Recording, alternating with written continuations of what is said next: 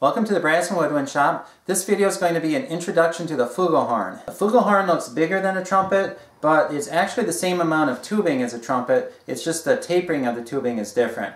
On a B-flat trumpet, the lead pipe is tapered a little bit. Then the tubing is cylindrical. It does not expand at all from here all the way up to here. Then it starts expanding at the bell section. The flugelhorn is just a tiny little section of cylindrical tubing from here up to here.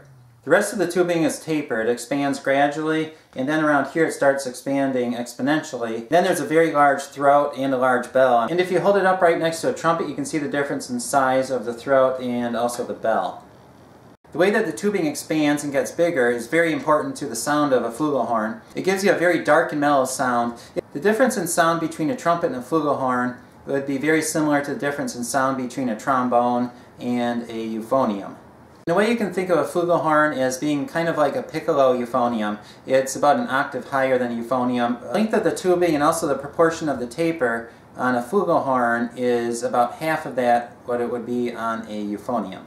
On trumpet, if you try to play the pedal C, and that's an octave lower than the low C, it doesn't sound very good. However, on flugelhorn, the note comes right out.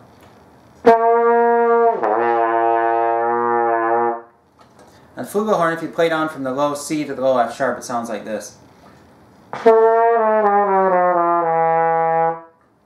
Then there's a large gap, and then the pedal C. Some flugelhorns have 4 valves, and that allows you to fill the gap between that low F sharp and the pedal C. And if you have one of those flugelhorns, you have a huge range. The only manufacturers I know of that make those are Getzen and Blessing. I'm not sure if Blessing still makes a 4-valve model or not. If you know of any other manufacturers, just leave a comment. I do not own a 4-valve flugelhorn, but here's a picture of one. Flugelhorns are commonly used in jazz music, usually the ballads and the slow pieces of music. Also, a lot of times they're used in gospel music and also studio music. Most manufacturers make a model of flugelhorn, but the most common are Getzen and Yamaha. And this one I have is a Getzen. The cost of a flugelhorn is going to be about the same, or possibly a little bit more than a trumpet of a similar quality and similar manufacturer. If you're a trumpet player, flugelhorns are not hard to play. Any trumpet player can just pick up a flugelhorn and start playing it just like a regular trumpet. The only difference will be that the sound coming out of the bell will be a lot darker and more mellow than it would be on a trumpet or a cornet. Another difference between the flugelhorn and trumpet is the tuning. On a flugelhorn, this is called a shank, and it acts just like a tuning slide. So you just put it to where it needs to be tuned, and then you tighten up the screw to make sure it doesn't move.